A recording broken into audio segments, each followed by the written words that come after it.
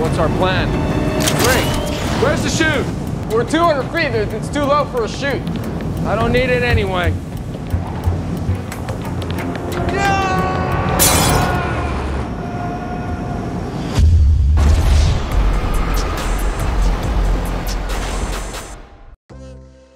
What's up YouTube, ZW here, and this week I want to show you guys how easy it is to start customizing. This is one of the simplest mods that I've done to create Bucky, the Winter Soldier. And in the spirit of the Falcon and Winter Soldier Disney Plus series, I will also show you how I made Falcon, which ironically might be the most tedious custom I've ever done so far. I guess they do make a good pair. Alright, let's start with the easy one. This is the Bucky Barn set made by Top Toys. It is a pretty good set, but it's missing a few important elements of Bucky. First, a body isn't included, so you will need to buy a standard 1/6 scale body. Let's see, what else is missing? I got a vibranium arm. Exactly, what's Winter Soldier without his arm? Plus, it's not really a mod if you just put clothes on the body. You're just dressing up Barbie doll. As you can see, I've already removed the left arm. It is a pretty easy thing to do, just unscrew these screws and it pops right out. Now it's the matter of attaching the arm to the body, and this is actually a Hot Toys arm that I bought separately because it's meant to be an easy mod and I'm not going to print my own. The issue is that the joints are not the same. The arm has a ball joint which is a little bit too big than the body attachment. So the idea is to cut it up and make it bigger, and hopefully the arm can fit. I cut myself, please be careful with sharp tools. I think it's still considered an easy mod, but you just need to be careful not to cut yourself. And after you trim it to fit the ball joint, just simply screw the two halves together. It doesn't have to be a perfect fit, you just want it to hold the arm and you can screw it back onto the body.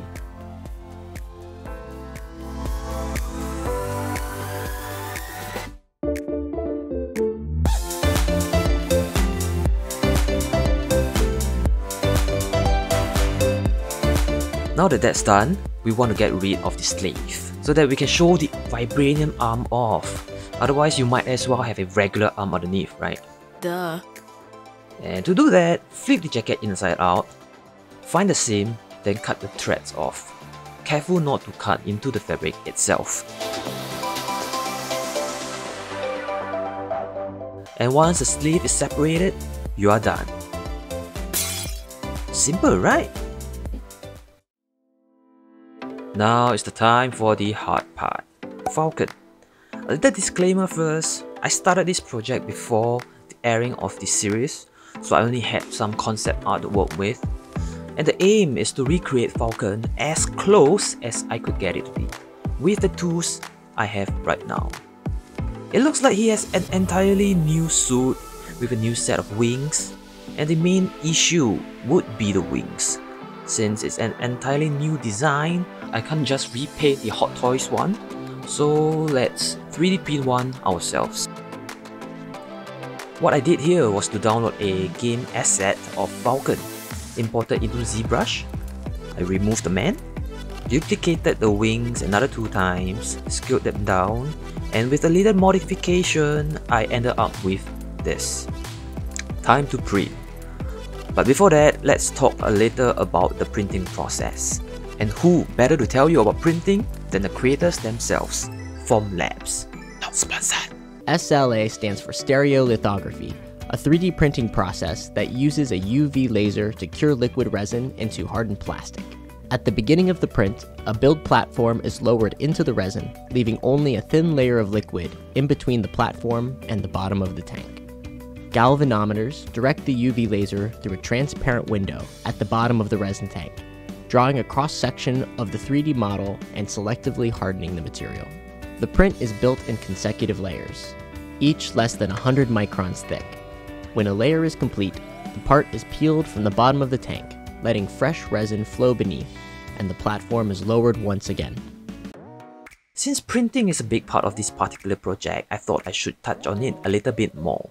The video did an amazing job to give you an idea of what printing is, so now let me show you the process. After creating the wings on ZBrush, I cut it up because it's just too large to print them as a whole. There are 4 parts. Each takes about 20 hours to print, so basically 4 days for one set of wings. It is actually really easy to set it up for printing.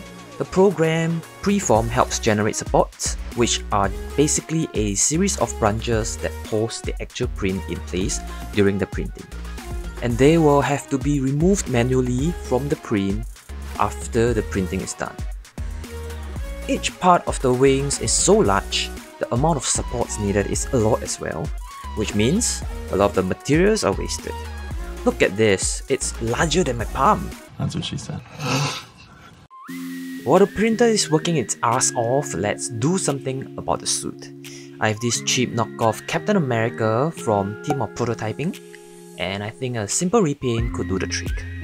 First, I want to remove these red stripes because the Falcon suit doesn't have them.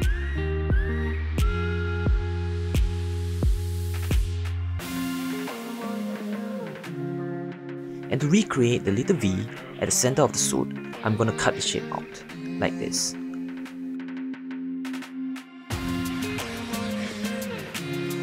The pants are actually a little too huge, as you can see, so I'm just gonna flip it over and sew it tight as such. Now it's tight fit. Let's paint.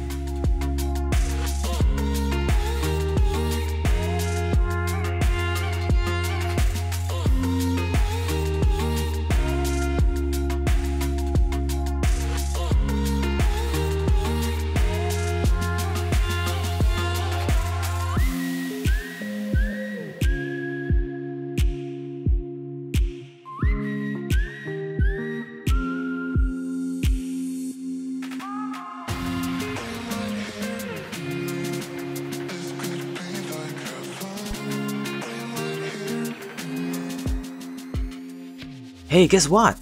The wings are ready.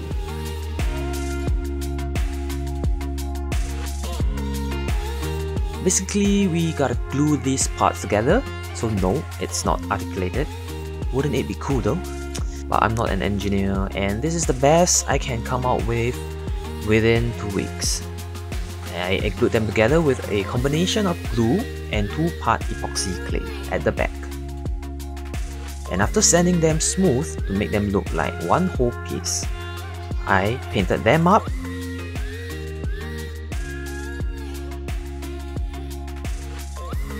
and it's done. Don't do anything stupid till I get back. How can I? You're taking all this stupid with you. How does it feel? Like it's someone else's. It isn't.